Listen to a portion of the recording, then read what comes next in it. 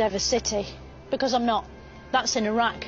I know exactly how you feel. I was in a long-term relationship and I had to kind of pressure him into it. And it was the biggest mistake I have ever made. Because after you get the ring and the excitement subsides just a little bit, you're sitting there wondering if he did it because he was forced to or because he wanted to. That is the hardest thing to deal with. Because the truth is, you'll never fully know.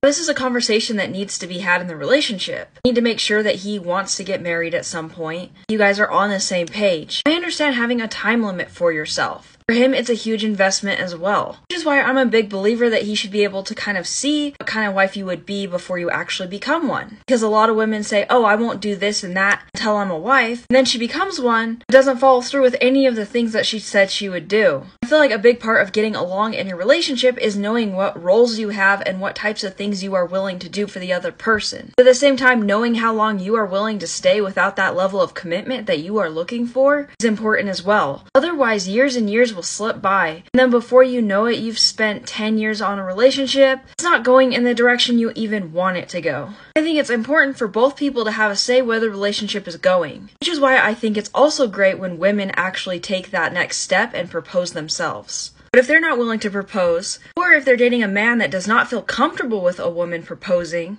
then I think she needs to know how long she's willing to stay in that relationship.